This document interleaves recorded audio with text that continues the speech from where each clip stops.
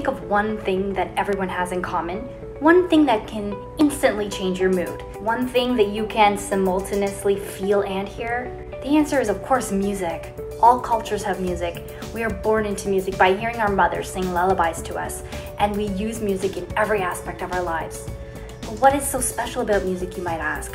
Why does it have such a power over our minds, our emotions, and even our memories? Music is created and expressed in the form of vibrations. It is taken in by our auditory organs, but even if you are deaf, even if you are hard of hearing and you can't hear, you can still enjoy music through the vibration and the rhythm. It can be felt. It is one of the gifts given to us by the universe. Have you ever wondered why music has such a profound effect on us? Even more interestingly, you might ask, why do music entertainers and musicians get paid so much? Why do they get put on such a pedestal in society, especially in the Western world? So many questions out there. We could tackle it from a human psychology point of view. Actually, there's an entire field called musical psychology.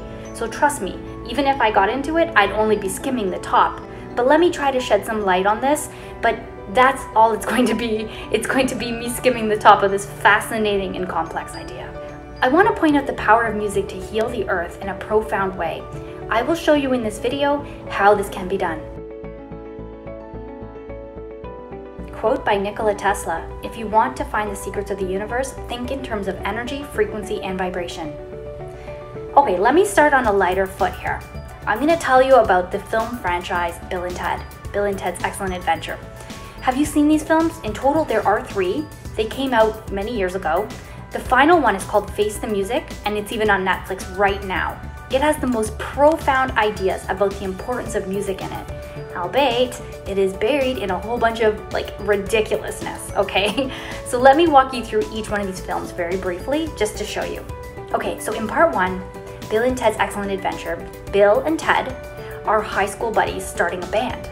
However, they are about to fail their history class, which means Ted would be sent to military school. They receive help from Rufus, which is played by George Carlin, a traveler from the future where their band is the foundation for a perfect society, ironically. With the use of Rufus's time machine, Bill and Ted travel to various points in history, returning with important figures to help them complete their final history presentation. Part 2 of the franchise is called Bill and Ted's Bogus Journey. This one is a little bit more ridiculous. Usually a sequel is, but in this one, they get roped into, the 2 friends get roped into a fantastic adventure when somebody by the name of Anomalous is a villain from the future. He sends evil robot duplicates of the 2 guys to terminate and replace them. The robot doubles actually succeed in killing Bill and Ted, but the 2 are determined to escape the afterlife, challenging the Grim Reaper to a series of games in order to return to the land of the living. Okay, so in this one, we lost them in this theme of the music a little bit, but it ties in at the end. So let me explain number 3 real quick. This one's called Face the Music.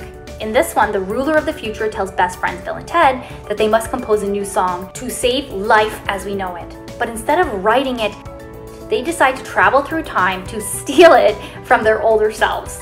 It's kind of ridiculous, I know. Meanwhile, their young daughters devise their own musical scheme to help their fathers bring harmony to the universe. So I'm not going to spoil the entire ending, and I know you're all going to run to Netflix right now to go watch it, right after you hit subscribe here, of course. But just hang in there. Okay, the point is that they have a very relevant idea here. If there is anything that can unite the world peacefully, it will have to be something that involves a common frequency or vibration. So music is the way to do this.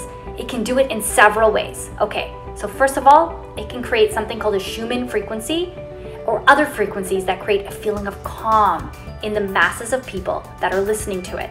Secondly, music can contain subliminal messages. So this can be a powerful way to reprogram a person or even yourself with beliefs that are helpful to you and to the earth, of course. Okay, so thirdly, music can create a sense of connectedness and camaraderie. So when everybody's on the same wavelength, this is a great benefit. It can cause neural connections that cause people to create new feelings of peace between groups, which is necessary. Okay, so here's a question. Again, why do musical artists make so much money? And the truth is, the answer is simple. They provide a value to the world in the form of timeless entertainment. The long answer, though, is that they are reaching the masses and they have a medium to do so. They have the ability and the material to spread such positivity, hope, love, peace, everything to potentially the entire world. So I said earlier, music can heal the world. So how can music heal the world? We know the brain operates under various levels of consciousness. There is normal, alert, waking state called the beta state. Then we can calm down a little bit to meditate or sleep. And at that point, we enter what's called the alpha state. This is a slower, calmer, and more organized brainwave. While in the beta state, if something happens to stimulate us, we can easily enter what is called the high beta state. This is the state you are in when you are like running for your life, or you're in an argument or a fight. You're in a competition, or maybe you just had a major scare. You're in a near-death experience. And other experiences can lead us into a high beta state as well. It's like a fight or flight survival. Going a little deeper, I can point out that there is an actual measurable frequency associated with each brainwave or each brain state. In beta, your brain is operating at 12 to 27 hertz. In alpha, you're at 8 to 12 hertz. In theta, or sleeping in a deep meditative trance, you're between 3 and 8 hertz. In delta, this is the deep sleep and you're at 0.2 to 3 hertz. In gamma, this is the fastest brainwave frequency. It ranges from 27 to 100 hertz. You're in gamma when you are deeply immersed in problem solving or when you're the most awake. Okay, so they call this hyperconscious or superconscious. Aside from the brain waves that carry a frequency, the 7 energy centers or chakras in the body each are associated with a frequency as well. Ancient Hindu beliefs say the secret to our happiness and well-being lies within these 7 major energy centers in our body. When they are all vibrating correctly, all the energy in our body is in balance and we will enjoy good physical, mental, and spiritual health. The root chakra is at 3,107 hertz. The sacral chakra is at 3,367 hertz. The solar plexus is at 2020 hertz. 2020. The heart chakra is at 2,178 hertz. Next is the throat chakra, which is at 2,260 hertz. And then there is the third eye chakra, which we find at 3,540 hertz. And lastly, the crown chakra at 2,753 hertz. According to medium.com, there are a series of healing frequencies as well. These are called solfeggio frequencies. Here they are. First of all, there's 174 hertz, which relieves pain and stress. 285 hertz heals tissues and organs. 396 hertz liberates you from fear and guilt. 417 hertz facilitates change. 528 hertz for transformation and DNA repair. That's a big one. 639 hertz connects you with your relationships. 741 hertz helps provide solutions and self-expression. Okay, there have been many studies done using these frequencies, and I'm going to put some references to some below. To initiate and encourage each condition, or to encourage healing, one can immerse oneself in the frequency of your choosing for short periods or even extended periods of time. The easiest way to do this, well, is to listen to music. So you can find a song that has the appropriate frequency. I also have a graphic that I found that shows you how each frequency is related to brain waves and then to different physical sensations and physical conditions. So I'll also put a link to that below. Now, the most famous song that uses a solfeggio frequency of 528 hertz is John Lennon's Imagine. It's amazing that he wrote this song to bring about world peace. He tried to do just that. Just like in Bill and Ted, he tried to create a song that could unite the world. If anyone could do it, it would be John Lennon. Again, there's a link to his video below. Many religions use sound and music too in their frequencies. Concept of Om appears in the Vedas and it is used in meditation. Certain vibrations created by chanting and prayer connects the humans to gods themselves. One final idea that I wanted to point out is something that's not commonly related with music. It's the idea of a mandala. Mandalas are related to sound and vibration. Each one represents a mnemonic device used to aid in meditation. So the official mandalas that are used in actual meditation are related to an actual frequency. It is used often in tandem with chanting. So in Hindu temples, we have a visual representation of the prayer in the form of a mandala. These mandala patterns actually represent a particular frequency, a frequency related to the sound that it is referring to. It is found that different frequencies of sound create different patterns. The higher frequencies have more complex patterns. So there have been tons and tons of experiments done using a machine that creates a specific frequency that causes a metal plate on top to vibrate. These vibrations create specific shapes when a certain type of material is placed on top of the plate, like salt or sand. I've put a few examples, okay, of images here.